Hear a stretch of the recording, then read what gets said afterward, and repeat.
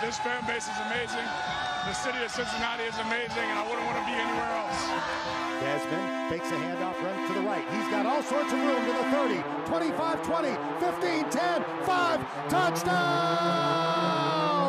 Bearcats! 20, 25, toward the middle of the field at the 35, and he is gone! Trey Tucker will take it 98 yards to the house. A nip at night knockout as the Bearcats send a message to the college football world. Did you see that? Howdy, folks. Welcome back to Viva La Cats, the Cincinnati branch of the 1012 Network. I am your host, Justin Hiles. My friend Steve is not here today, but I am joined by today's guest of Raspy Voice Kids, Brandon Phoenix. This is going to be an interesting one with the Big 12 truck stop trail, our second stop so far through the new teams that we are becoming familiar with of the Big 12 Conference.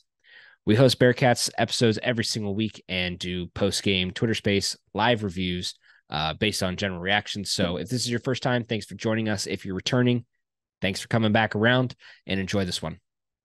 Hello, everybody. This is this week's edition of the Big 12 Truck Stop Trail. We are the Truck Stop Conference, depending on who you're talking to, and we're just going to own it now at this point. And, you know, the Pac-12, well, that is what it is. This week, we've got Raspy Voice Kids. We have Brandon Phoenix of RVK. Awesome podcast out of West Virginia. These guys bring the energy. They talk Mountaineers. They talk pop culture. So they've got you covered for everything under the sun. So make sure to check them out. And they're also a member of our 1012 network. So without further ado, Brandon, introduce yourself. My name is Brandon Phoenix, a.k.a. I also hate Pitt, because no matter what you know about me and my brother, you need to know I also hate Pitt. Don't hate the Bearcats, not yet. Tony Pike, notwithstanding. Shout out to Viva La Cats. Thanks for having me on. I'm very happy to be here tonight. We're glad to have you on, man. Like I said, these guys bring the energy, so there's always going to be there's always something to listen to with them. It's definitely a fun time. Two quick notes to start us off. So we've already got your handle, I guess, so that's covered. So if you didn't catch that, I'm trying to remember. I also hate Pitt, right? Correct. Straight out the gate. All right, cool. And then so tell us, like, what is your tie specifically to West Virginia? So we grew up in West Virginia, born and raised in West Virginia, the great state, the mountain state. We are Mountaineers. Season tickets forever. We were there for the first game we went to, 1993 Miami. First time beating the Hurricanes, undefeated season. You know, Jake Kelchner, Darren Studstill, Robert Walker. Real Mountaineers know about that game. That was the game for a long time for Mountaineer fans. We were there for the Louisville 2005 undefeated season, or not undefeated season, the season where you go 11-1, win the Sugar Bowl, beat Georgia. My brother and I, we were there. My brother was there for the Sugar Bowl. I was in Mississippi doing relief work for Hurricane Katrina. I always say I wasn't there for the Sugar Bowl, but I was the reason we won the game. God smiled on us because of my charity work. Please don't ever forget it. We drank the Sugar Bowl out of beer that for that game, but please don't forget this is charity work. That's what did it. That's what did it. Put us over the top. We started our podcast 6 years ago because we felt like there was a void in the market. There just wasn't any voices like ours. There weren't people doing what we do. And we thought there was something we could offer. So we've been doing it since then, and we've gotten to do a lot of really cool things since then. And that's our tie. That's our connection to West Virginia. And yeah, that's us. Awesome. Well, and so you kind of mentioned a couple points there on football. The season's right around the corner. I feel like it's in the air. You can smell it. We're right on it. We're on the cusp. And so I'm excited to have a reason to turn my TV on again. I'm excited to have a reason to renew my subscriptions again. The doubters in the Big 12 have definitely made us friends down at the bottom of the polls. We're very similar in that aspect. So I'm curious, where do you realistically see West Virginia ending up, and where do you see Cincinnati ending up? And if you could, like, in a number, give me like a +1, _1 of what your thoughts are there. Oh man, you really put me on the spot here. You want me to So, I mean, the thing is, here's the thing. It's August, man. It's August 1st. You put me on the hot seat. I'm not Neal Brown. Don't put me on the hot seat. Like, you want me to say right away exactly where I got these people. I don't know. I'll tell you this much. I know West Virginia started out in the Big 12. Their first season, they started out 5-0, beat Texas in Texas. We look like we're on top of the world. And then the depth wasn't there. And the Big 12 took its toll on us our first season in this conference. And I will say, as newcomers for Cincinnati, for UCF, for BYU, for Houston, depth will play a part. I really do believe that. It's going to take its toll. It's going to be a grind. It's going to be hard.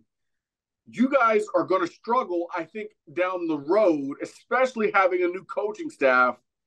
But I don't really know exactly where I'm going to put you. I can't put a number. I'm not going to give you a plus minus one.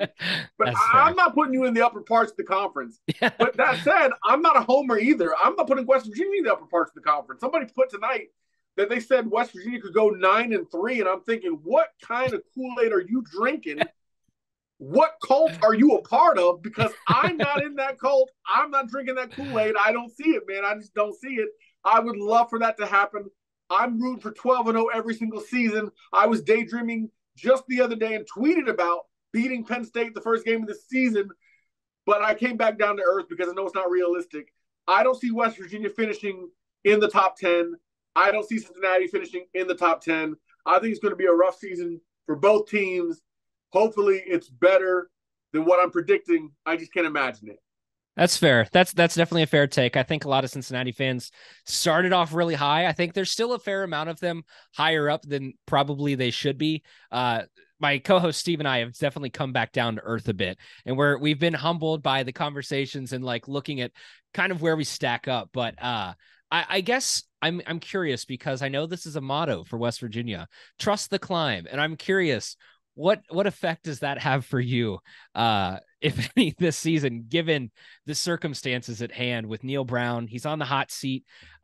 He seems to do a lot of good talking and has like a lot of like energy towards his points. And I think he's that guy that can make you feel confident in the team, but doesn't necessarily always back that up. So what are your thoughts on him? And again, what really is trust the climb? Yeah, that's Neal Brown's motto. That's not West Virginia's motto. Okay, listen. That dude. If you could win games from your conversation, Neal Brown would be undefeated. Nobody wins a press conference like Neal Brown. That guy knows what to say, when to say it, how to say it, and who to say it to. The guy is just wonderful when he's on the microphone. He knows how to get to your heart. He speaks to his base like he's a politician. I love his words. But he just doesn't do what needs done when the game is on the line. He just doesn't. And bottom line is, I don't believe in it anymore. You know, I'm a lapsed Christian when it comes to Neal Brown, if we're going to talk in those terms. I don't believe in it anymore. I did. When he came from Troy, I was sold. After the first season, I thought there was chance for redemption. After he didn't go for it on 4th down and inches against Pitt, I was out. It was over. I was gone. Pitt crossed the line. it was over the line for me. It was over. I don't believe in him anymore. I don't think that he's the guy for the job. He's a nice man. He's a good man. He's a really kind man. He's not the guy for the job, in my estimation. I hope that I'm wrong. I hope he proves me wrong. I hope there's egg on my face at the end of the season. But thus far, there's no reason for me to believe that Neal Brown's the guy for the job, except for the words that he uses. Trust the climb is a motto that most West Virginians do not believe in anymore. Nobody's trusting any climb anymore. Nobody trusts anything that Neal Brown says anymore. There are very few people who are still believing in that, except for people who are being sarcastic or being disingenuous online. Irrational comes to mind. Shout out to Irrational on Twitter. He's a fun guy. Yeah. We're going to win every game by 2 touchdowns. He's got me even saying it. I love it. But you know, you got to take it with a grain of salt. Nobody really believes that motto anymore. And Neal Brown is on a hot seat, and for a good reason. The only thing that keeps him out of the hot seat is the financial repercussions, because Shane Lyons and the Board of Governors signed into a contract that we just really can't afford, to be honest, to get out from under. I don't know that even having a bad season this year gets him fired. So we'll have to wait and see. Yeah, and this is kind of the new era of college football with bigger coaching contracts, longer coaching contracts. You see a similar situation with Jimbo Fisher too. So like, I think that this is going to be interesting to see how a lot of these things pan out. And I'm curious if he does end up getting canned after the end of this season, if it is poor. If it is good, I feel like there's just going to be enough of an argument to keep him around. Hopefully for West Virginia fans' sake, based on the conversation, hopefully there's no extension there, but you never know. You never know. You never know. Regardless, speaking specifically on Cincinnati and West Virginia, our familiarities go back a good while through the Big East, and some priors as well.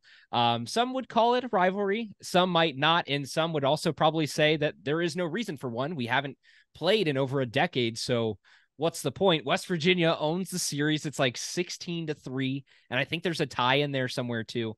And the series was a bit more shared towards its end with the rise of the Brian Kelly teams.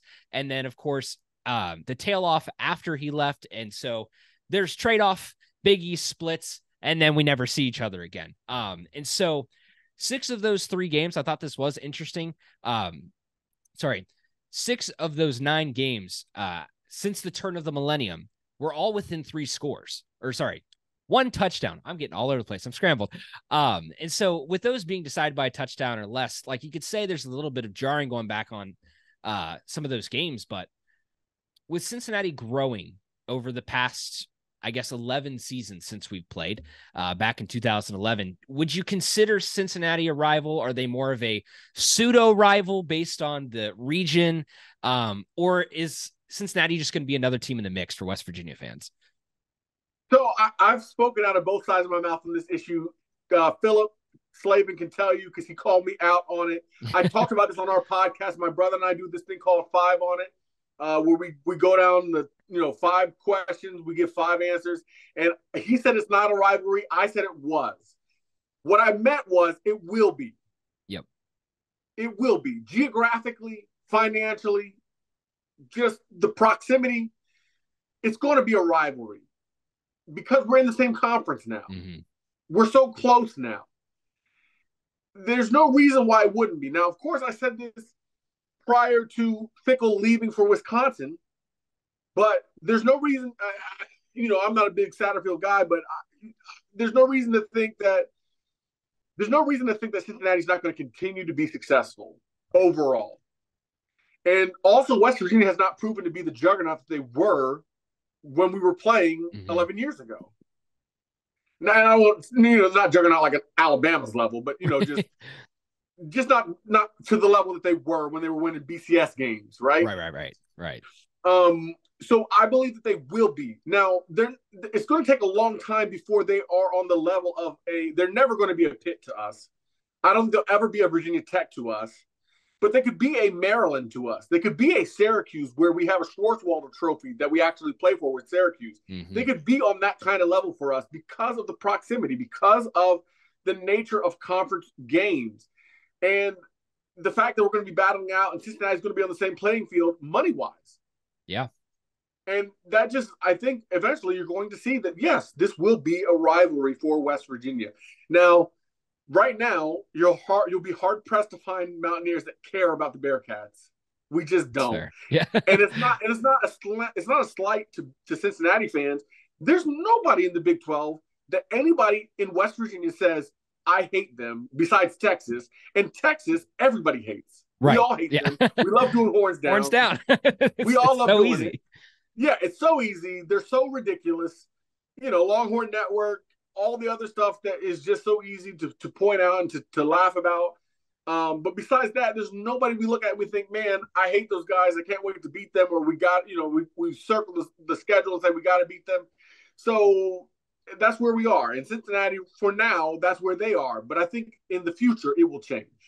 And that's definitely fair, too. I think that this has a sort of long game approach on the rivalry, and I'm curious too to see how this pans out with the success of the teams too. I think the more back and forth these games go, the more naturally that rivalry will bud.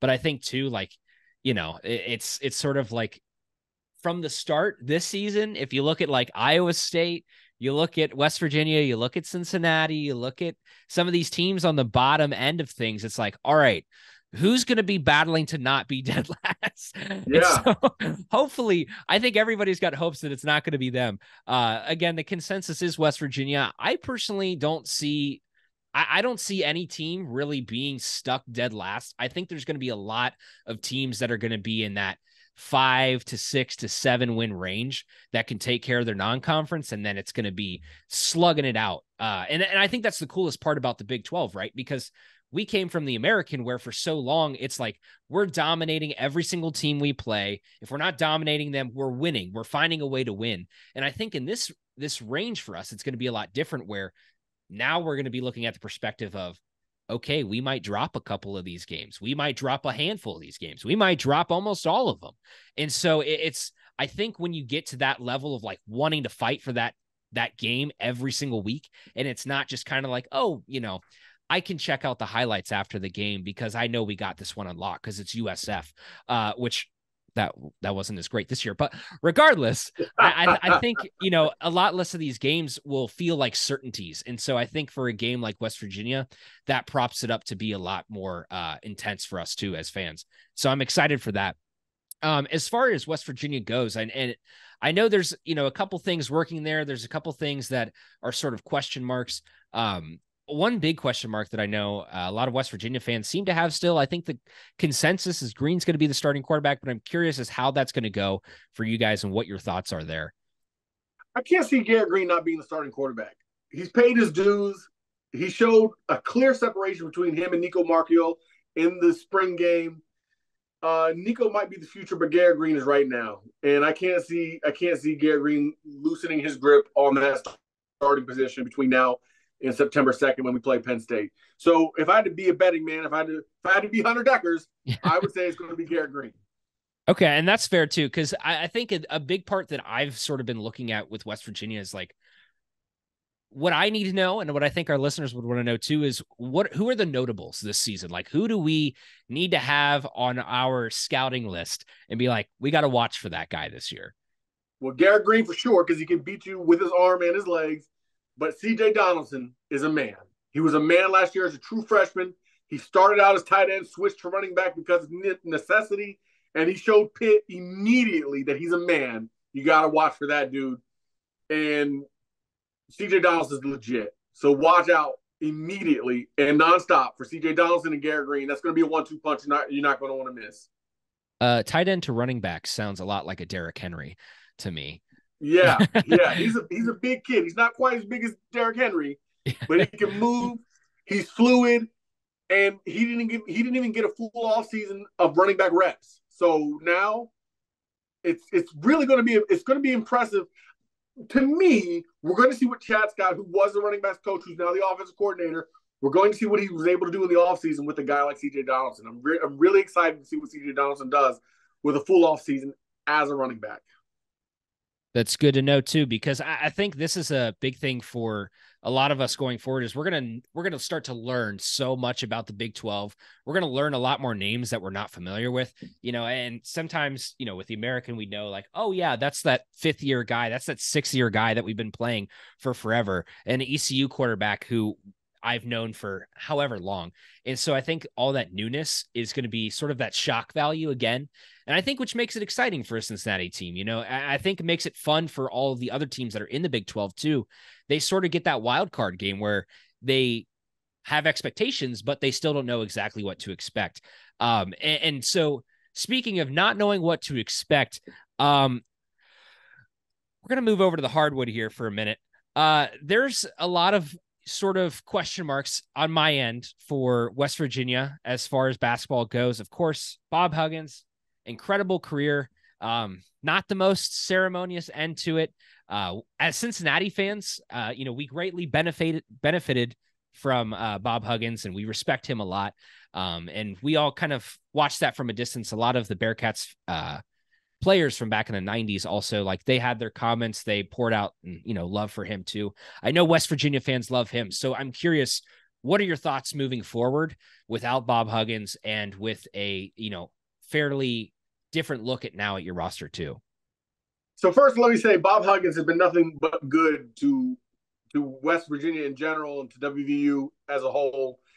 And he's been great to the Raspy Voice kids. We've been able to interact with him multiple times. We interviewed him. I saw him when they went to Spain. I was there covering WVU, and he was great to me there. He's given me personal advice, unsolicited, unnecessary. He's just been a great guy to me. And I have nothing but positive things to say about my interaction with Bob Huggins. The things that happened over the last few months have been negative, and there's no other way to spin them. And there's nothing else to say. There's no excuse to be made for the things that allegedly occurred. Some of the things are definitive. You know, the radio comments, we heard them with our own ears. That's definitive. The allegations, the arrest, we don't know exactly what happened there. That's in dispute at the moment. Those things are negative. But as far as my interaction with Bob Huggins, as far as the university is concerned, Bob Huggins is the legend. We have a song, I don't know if you've ever heard it. It's called the West Virginia Anthem. We've heard that here. We've heard that. Okay. So I say Bobby Huggins is a legend. It's a fact. It is true. That's how we feel about Bob Huggins over here. And that's not to minimize or to act like he's perfect, because he's not. But that's how we feel about Bob Huggins. That said, we wish he'd have gone out differently. Mm-hmm. You know, and we wish that he could be held up in the light that we all anticipated he would be held up in at the end of his career. Right. Josh Eiler has handled the situation with tremendous grace, tremendous aplomb. He's done a great job holding together the class that he had as far as transfers with Jesse Edwards, Kirk Teresa, Jose Perez, and then bringing in some other guys with keeping Battle. So far, Battle hasn't gotten the waiver, but if he does, that's a big piece that he's gotten. And some other guys that they've been able to pull in. He's really done a great job. And also what he's done as far as bringing in or keeping DeMar Johnson, which, you know, of course. Yes, of course. From Cincinnati. I remember watching that dude. I mean, I watched those Cincinnati teams with Bob Huggins. They were fun just nationally. If you love basketball, you loved watching them. But if you had any connection to Bob Huggins, you know, being a West Virginia guy, of course, I love those teams. I love the Jumpman logo on those Cincinnati Bearcat uniforms. So do we. I was devastated when Kenyon Martin broke his leg. I mean, all of that stuff. I was viscerally affected, you know. Anyway, but having Slim part of this coaching staff, having Deshaun Butler, having Ruoff, and having just all the guys have been able to keep together on this unit. Josh Eiler has done a tremendous job. I'm really proud of him. I'm really happy for him. And I hope he gets to move forward without any more distractions. Yeah. I don't know what this means because I don't know how good the team was going to be before. I think they might actually be a little bit better after the defections and after the replacements that Josh Eiler has put together. But you have to wait and see. These guys haven't played together. There's no continuity. Mm-hmm. It's really hard to figure out what you're going to do with no returning production. So we have to wait and see. And when you are in a conference like the Big 12, which is so tough and so gritty, the questions are going to come down to who's the better coach. And Josh Eiler is going to lose the coin flip, which I saw somebody say. They're like, when you're doing the coin flip between who's the better coach, who's going to get the benefit of the doubt, Josh Eiler's going to lose that battle almost every single time because he's the new guy. So he's not going to get the benefit of the doubt. And I saw people picking us to finish towards the bottom of the Big 12, and I'm okay with that. Mm-hmm. I'm okay with that. I get that. And I don't feel like it is with football, where football is like, this to me is an indictment of Neal Brown being picked to finish last in the Big 12. Being picked to finish low in the Big 12 in basketball is more of a, all right, we've got something to prove. Josh Eiler has a chance to prove himself as an interim head coach. This is his first chance. It's time to be a grown man, and he gets to go out there and do it. I mean, I'm excited. Well, and hell, to be fair too, like finishing close to last, finishing towards the bottom of the Big 12 in basketball, looking at it from a team coming from the American doesn't really seem to mean much, because it still could mean that you're tournament bound. And that's one of those things that we look at is like, that opportunity is there. Like, you got to put the right wins together at the right time.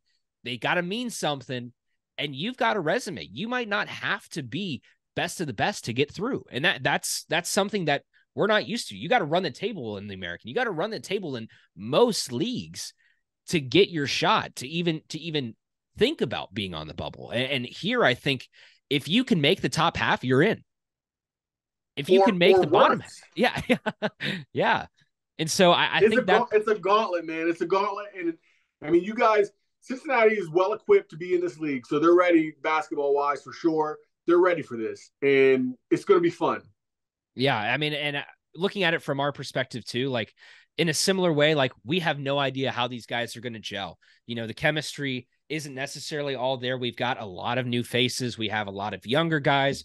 We have a good amount of roster turnover after last year. So it's going to be an interesting mix to see how it all plays together. But again, I think it's just that excitement of the unknown, because we don't really know where we're at in comparison to the Big 12. We know we're not exactly up to speed, but we know that if we can get our legs under us, a lot could happen really fast. And so that's sort of one of those things where, it's just all going to be excitement for us.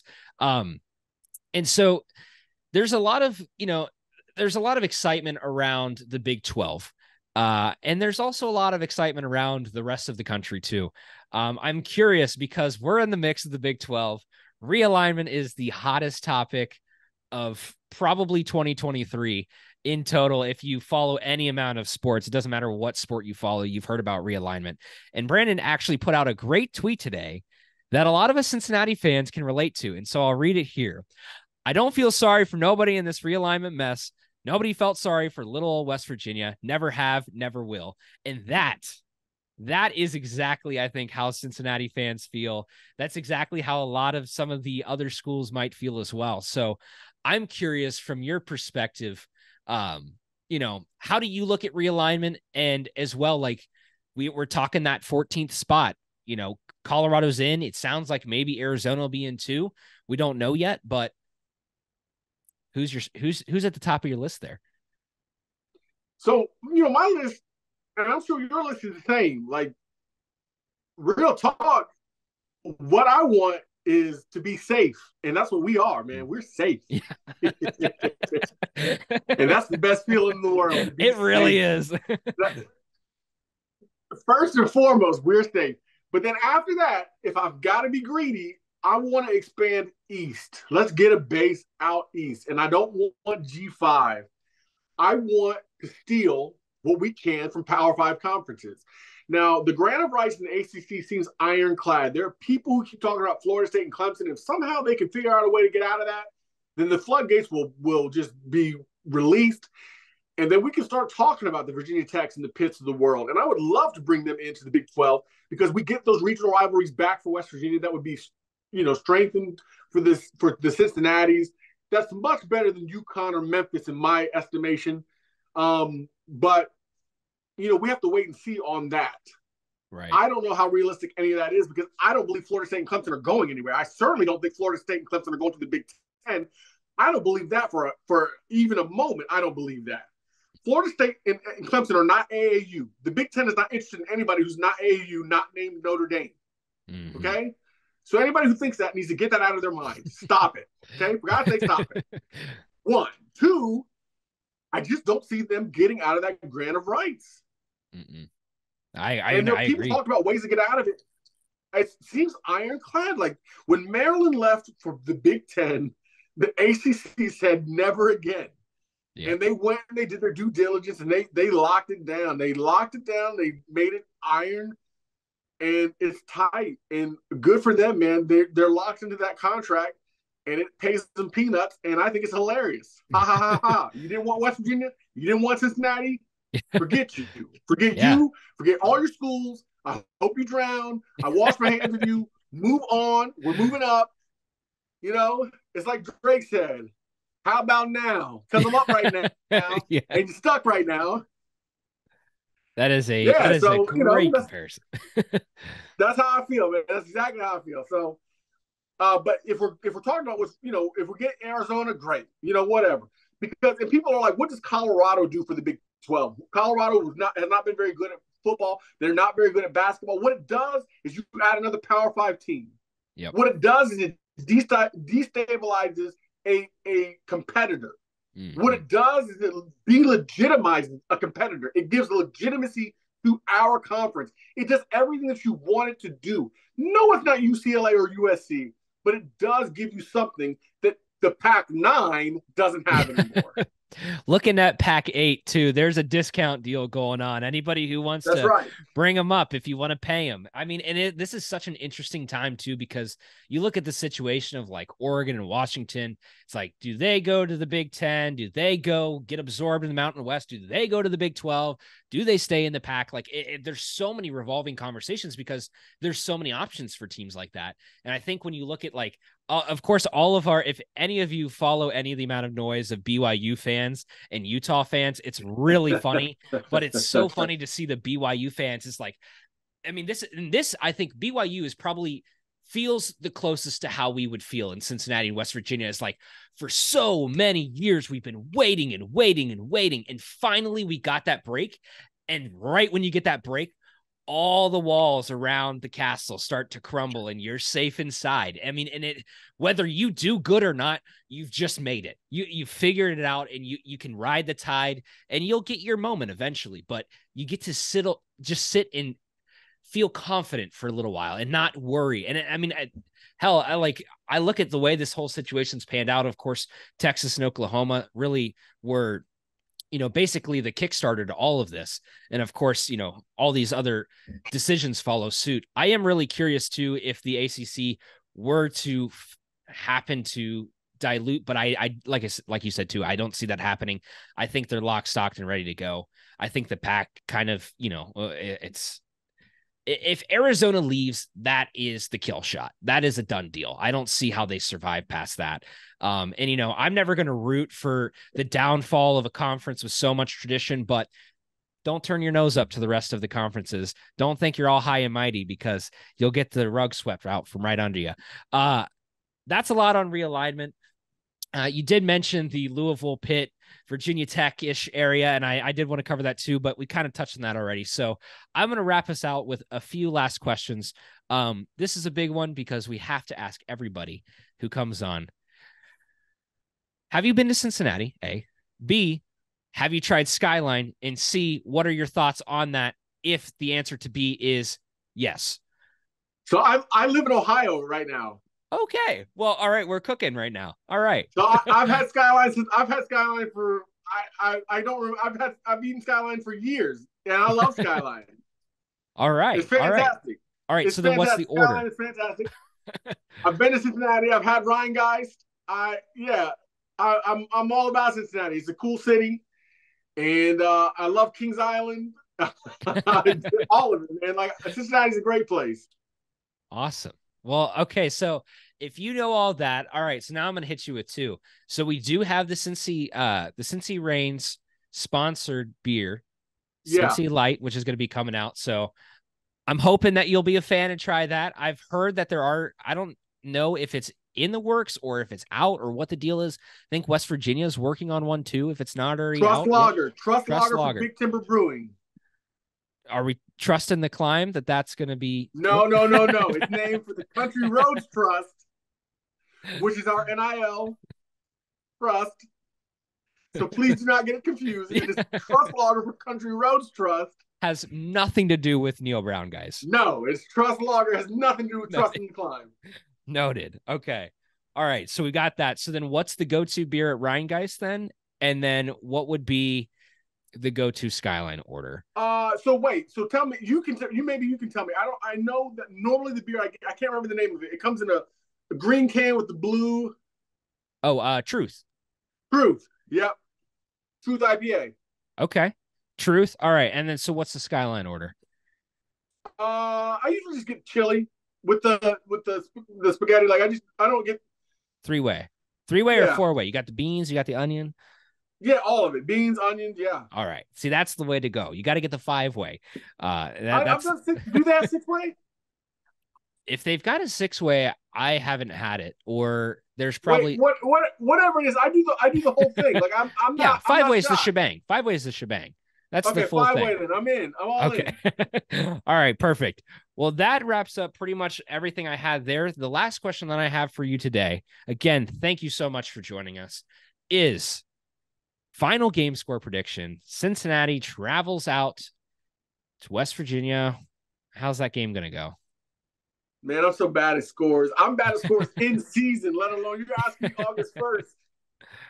If I had to go with a score, like I think West Virginia. So one of the things that's interesting is that West Virginia has been doing this.